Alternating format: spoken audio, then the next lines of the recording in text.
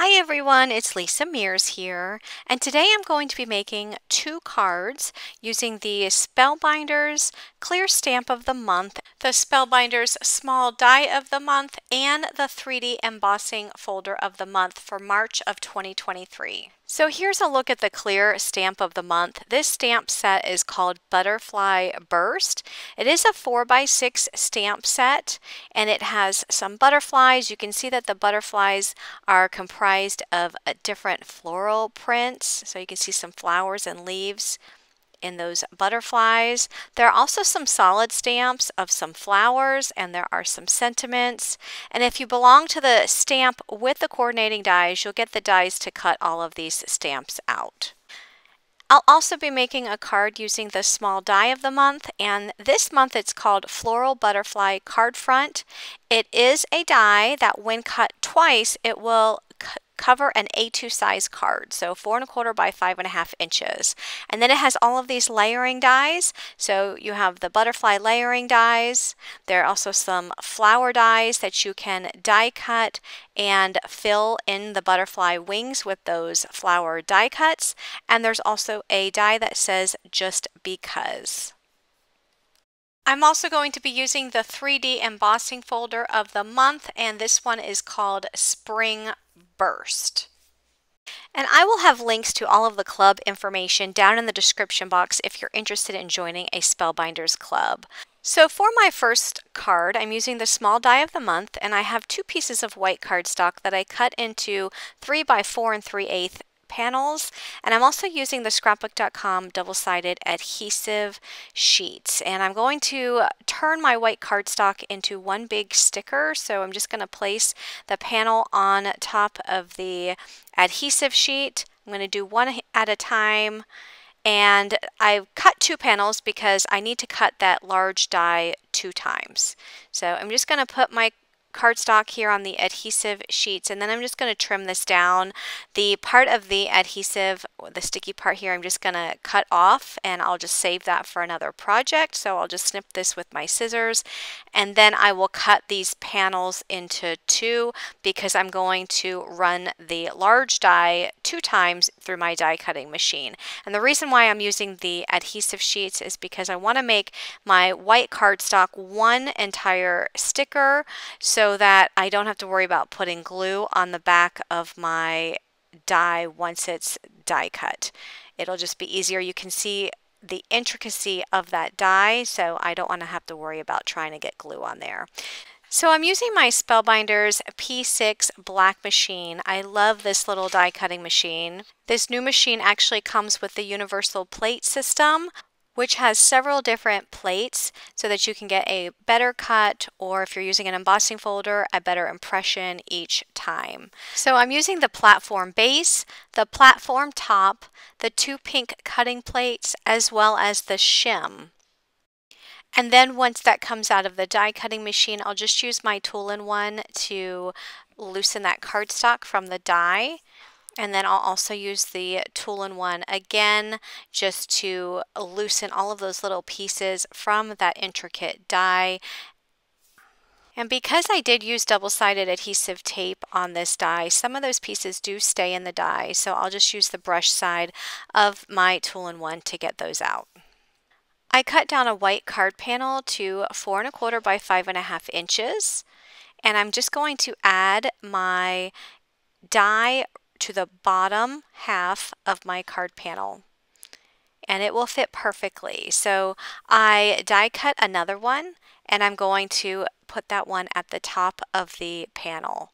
So as you can see, when you die cut that die 2 times, you can put it on your card panel and it will fit perfectly on an A2 size card. So I just die cut that in white cardstock and added it to white cardstock as well. But I'm going to bring in some colored cardstock from the Scrapbookcom Harvest Smooth Cardstock pack, and I'm going to use the colored cardstock for the flowers on my card. So one thing I did was I did die cut the die again out of this teal colored cardstock and just use the negative pieces from that die, and I can fill in some of the flowers on this die cut piece. So you can see here, I'm just putting a few in. I'm not going to do too many because that would be an awful lot of little pieces, but I just wanted to show you, if you do like die cutting and doing paper piecing, this is one thing that you can do to make some of the flowers on this die cut stand out. So from the same paper pad, I die cut the flowers out of some white cardstock as well as the teal, and I'm just going to piece the teal flower on top of the white background piece. I also die cut the butterfly wings out of some of the orange cardstock from that paper pad. It's kind of like a burnt orange. And I'm going to be putting these flowers on the wings to decorate those wings. Now I also want to let you know that the stamps, the butterfly stamps from the clear stamp of the month, you can actually stamp over these die cut pieces, or you can stamp over the opening on the card front that I just created using those stamps, which I'm not going to do that today, but I just wanted to let you know that they do coordinate with each other. After I add the flowers to the butterfly wings, I'm going to add the butterfly to the card front, and notice that I'm only adding glue to the center of the butterfly, and that's because I want the wings to have some dimension, so they're going to be popped up on the card. So here I'm just adding the center of the butterfly. I just die cut that out of white. And then I added another butterfly at the top, and I die cut the words just because and added them to the center.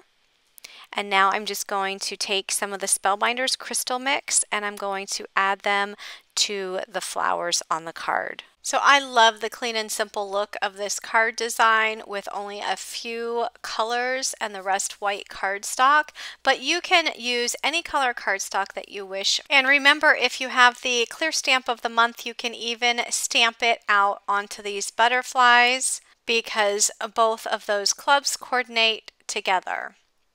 So I'll go ahead and add that panel to an A2 size white card base, and that will complete my card. So if you look closely, you can see all of the beautiful detail on those butterflies. I'm just going to go ahead and pop up the wings. It adds for some nice dimension. So that will complete this card. And for my next card, I'm going to bring in the 3D embossing folder of the month. I'm using a piece of the teal cardstock from that Scrapbookcom Harvest paper pad. It's the same cardstock that I used for the flowers on the previous card. And I'm going to go ahead and run this through my die cutting and embossing machine. And if you're using the universal plate system, the sandwich that you will use is the platform base, and then the embossing folder, and then you'll have the adapter plate. And look at that beautiful detail. And what I love about this cardstock is that it has a white core, and when you run it through the embossing machine, because the cardstock is also on the thinner side, the white core will actually show through the raised impression. And I'm just using some sandpaper over that embossed design just to bring a little bit more of that white core to the surface. I mean, it already shows on the surface, but I wanted just to have a little bit more show through. So I stamped the two butterflies, and I'm going to use my Zig Clean Color Real Brush pens to color them up.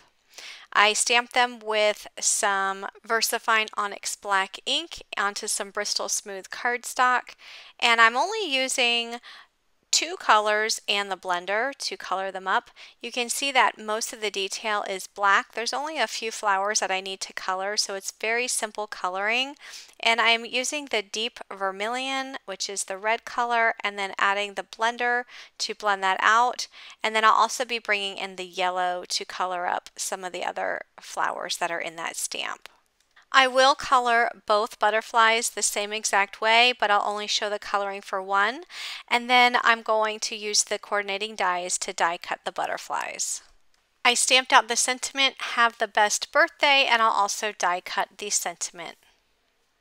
I cut my embossed panel down to 4 by 5 1/4, and I'm going to go ahead and add the butterflies to that panel. So I'm just going to add the two butterflies and also add the sentiment to that panel. And then I cut a piece of that orange cardstock from the same paper pad, cut it to 4 1/8 by 5 3/8, and I'll add the butterfly panel to that cardstock. And then I'll finish that up by adding it to an A2 size card base. And then the last thing I do is just add some of the Spellbinders Crystal mix to some of the areas of the butterflies. And that will complete my cards for today. If you're interested in finding out more about Spellbinders clubs, I'll leave some links to these products in the description box below. If you like this video, please give it a thumbs up. And thank you so much for watching, everyone. Have a great day. Bye-bye.